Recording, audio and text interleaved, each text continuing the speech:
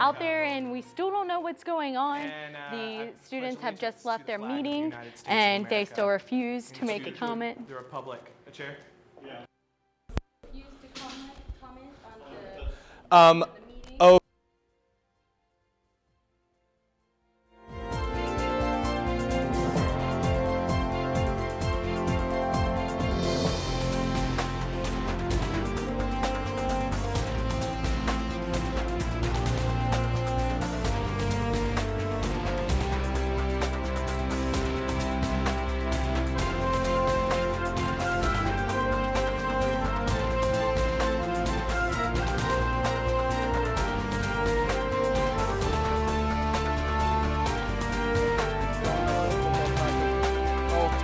Mike Bubble.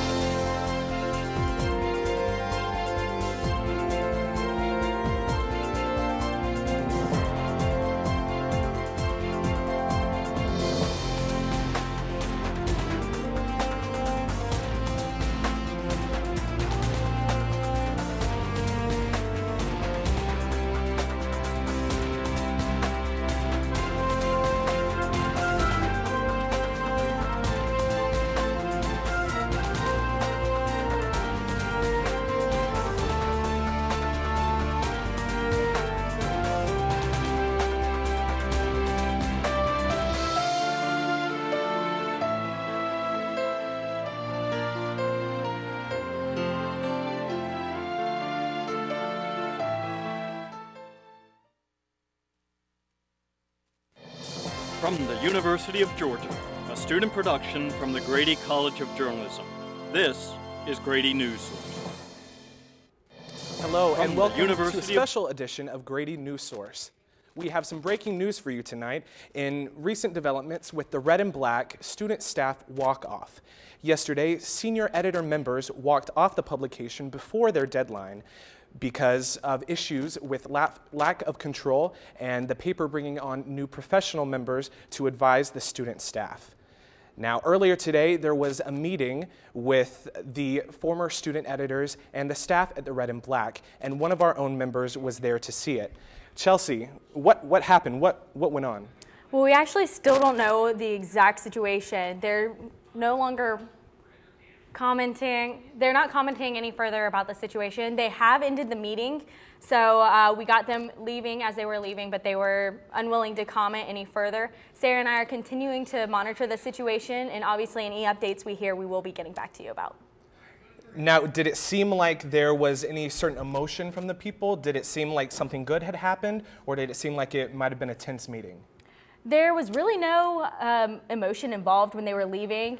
I think the only emotion we experienced was just them trying to get out there as quickly as possible. But they definitely have stuff under wraps, and they said that just wait a little bit longer and they will give us more information about exactly what was said in that meeting. Thank you, Chelsea. Now we're going to go to the newsroom to reporter Mike Ryder. Earlier today, Mike was at the Red and Black and was there to catch an interview with publisher Harry Montevideo. Earlier today, he did release a statement. So Mike, what did he say? Yes, earlier today, Red and Black publisher Harry Montevideo released a statement through the Red and Black. We were able to film that statement talking about the changes and the reaction to the student walkout yesterday evening. Here's the official statement from Harry Montevideo through our video that we got earlier today. I'm Harry Montevideo. I'm publisher of the Red and Black. I'm entering my 30th year here at the Red and Black. I'd like to read a statement for myself and our Red and Black Board of Directors. In response to the resignation of student editors at the Red and Black Wednesday evening, the Red and Black Board of Directors and publisher, myself, Harry Montevideo, issues the following statement. For a communications company, we clearly have been at the center of a great deal of miscommunication during the past 24 hours.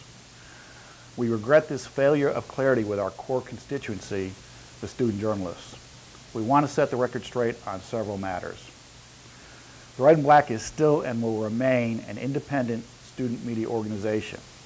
It has been in the past and will continue to be supported by a dedicated group of professionals.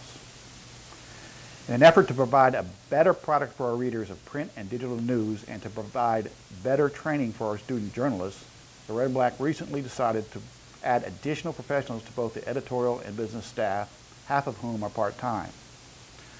The Red and Black does not plan to have these professionals assume the role of our student editor-in-chief.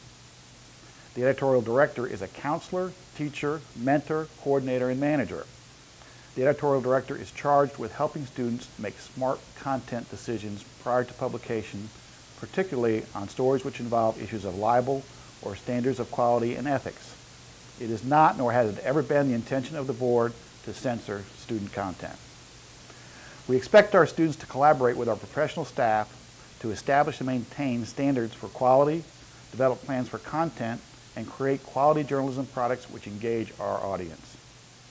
The Red and Black champions the best interests of student journalists. Core to our mission is providing the best possible training experience which mirrors the real world. We are optimistic about our future, and the board has made significant investment in the additional teachers for our student journalists, multimedia staff, and graphic design team. We have also established a marketing PR group to expand the experience we offer students and have added to our advertising staff.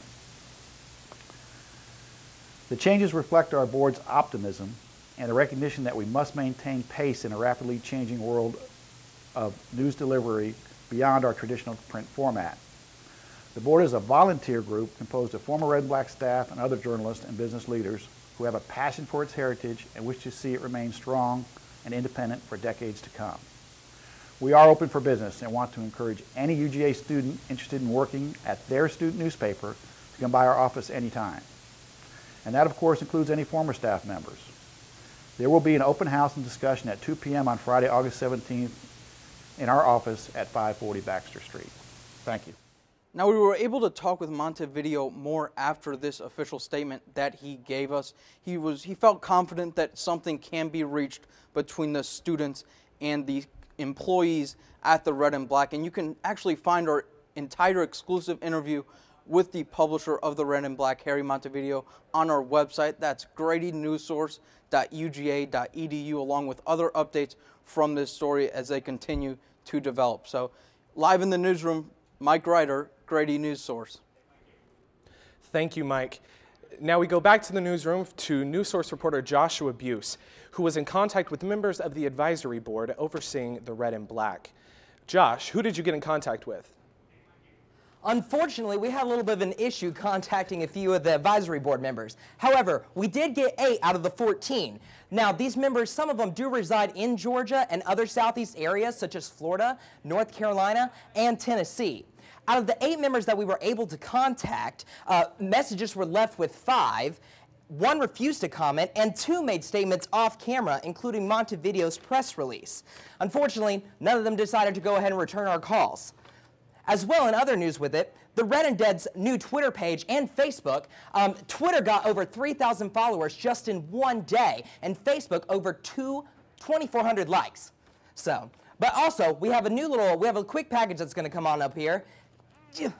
And what's going to happen is we're going to go ahead and let you see a couple of the editors that we were able to get in contact with today. Members of the Red and Black student staff are in an uproar. Senior editors walked out yesterday afternoon in response to new changes made by professional staff on the editorial board. In a letter released by former editor-in-chief Polina Marinova, she explains that they feel pressured to print stories they do not agree with by editors who weren't students. The paper has been independent from the University of Georgia since 1980 and has always been under the management of students. We spoke with former news director Adina Solomon last night. Here's what she had to say. I felt like, as a news editor, I had less say over my section. I felt like decisions were being handed down to me. And I didn't agree with the journalistic direction the paper was taking, so I resigned. The professionals on the Red and Black editorial board are holding a meeting on Friday at 2 p.m. Former Variety editor Tiffany Stevens stated she didn't know if she should attend. She doesn't feel comfortable. And the only way that she would go is if they were to discover a strategy and bring a game plan to the meeting. This is Joshua Buse for Grady NewSource. Well, go ahead, guys. That's what we found out about today, and those are the opinions we did get. Back to you. Thank you, Josh. Now, we had other reporters go out on campus today to see what the student reaction was. Not surprisingly, most of the students were in support of the other students who walked off the Red and Black staff. The entire student editorial staff of the Red and Black walked out Wednesday evening in protest of the university hiring a professional staff to edit content. Most university students are showing support for the student staff. So I don't feel it's proper or right for a student-run organization to be censored by those outside of it or professionals. I think since it is a student-run organization, students have a right to produce their work product and give their opinion and make the paper their own.